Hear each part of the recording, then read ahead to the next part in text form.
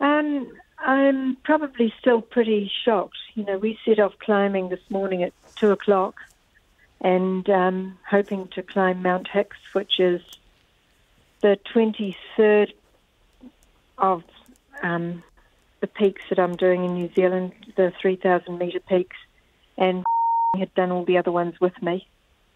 And just absolutely bad luck and, you know, just to get caught in an avalanche like that. We were halfway up a slope and it just took us out.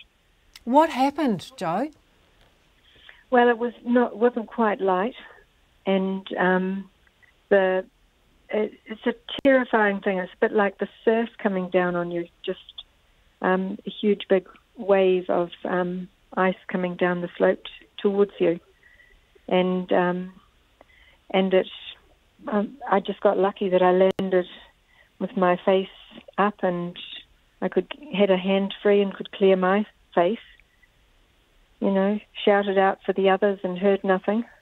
And it took me half an hour to get my locator beacon out, and I got that activated, but I was still totally stuck in the snow.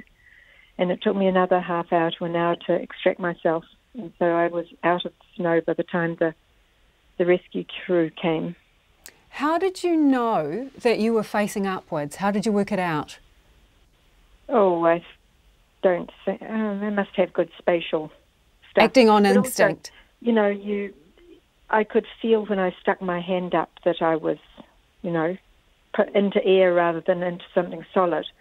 So I was very lucky that my position allowed me to actually clear my face and, you know, take a big breath and think, wow, let's hope no more comes down and, you know, keeps me trapped too. I didn't know what had happened to the boys at this stage. And what was going through your mind when you're under the snow, time is ticking on, you don't know how much time has passed, what's going through your head? Nothing much really. I must admit, once I got my upper body out, I looked at the view and I just was gobsmacked. I thought, isn't this amazing? And I know that's totally inappropriate, but it was just such a beautiful place, and the sun was just rising, and at that stage I knew that there was no response when I'd been shouting out for the boys. It was just, I think, very, very lucky.